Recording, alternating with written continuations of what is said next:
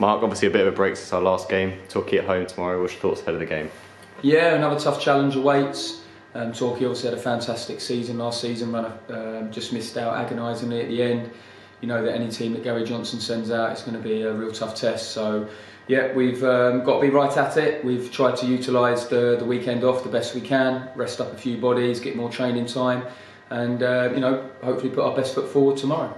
What was the focus? Obviously a bit of a break since our last game, but that extended training period, what was the focus during that time?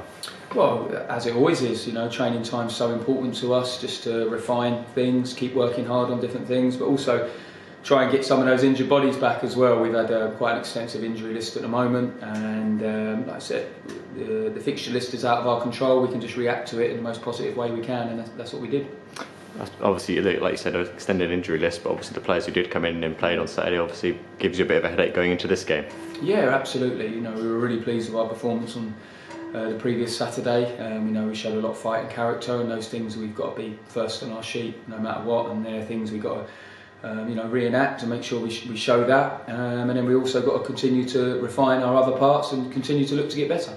Because of course, obviously a lot was made about Saturday against Grimsby, Remembrance Day, a big win for us obviously with an army town, but it's important we don't just keep talking about that, you move on and hope we get a run going.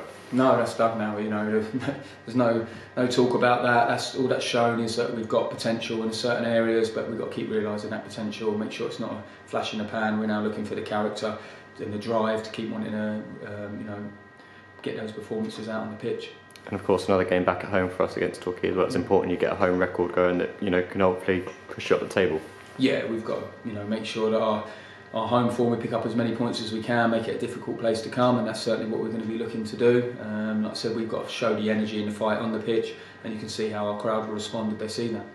And obviously looking at Torquay, a lot's changed since last season. A few players have come, a few players have gone as well, so it'll be an interesting game for us on Tuesday. Yeah, look, it's always going to be a tough game. It's probably playing against the most experienced manager in the league,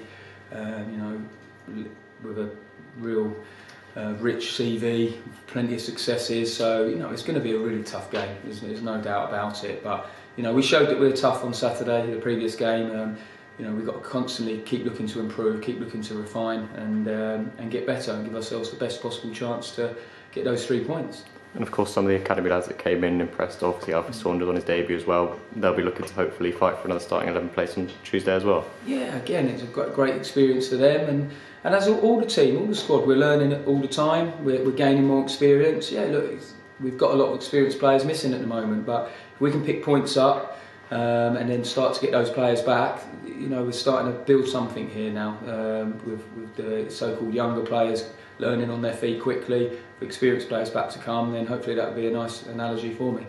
Of course, on a slightly different note as well, obviously last Thursday was our FA Youth Cup game. You and Terry were in attendance. A disappointing result on the night, but a lot of positives to take from the young lads. Yeah, a huge positive. They've done really well to get that far. They probably had one of the toughest ties in the hat, and Ipswich went to the semi-final in that competition. Had some international players, and I think they really stood up to the challenge really well, and done the club proud and themselves, and they've been enriched by the experience as well, and you can see what a good conveyor belt it's been, how many players we're using, how many players are in and around training with us, so we're definitely looking to continue to make that real strong link and a good pathway into our first team.